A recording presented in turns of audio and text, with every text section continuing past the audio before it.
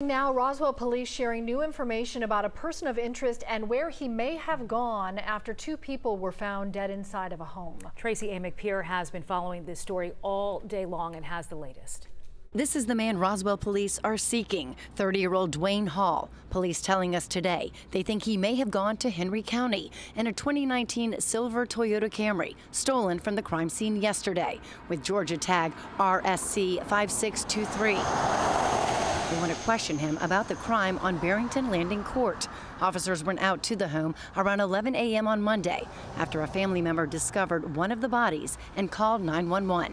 Police haven't identified the two victims, but say they're related to Hall. Police records show officers had been sent to the same address back in July. Hall's parents called police because they were concerned about his mental health.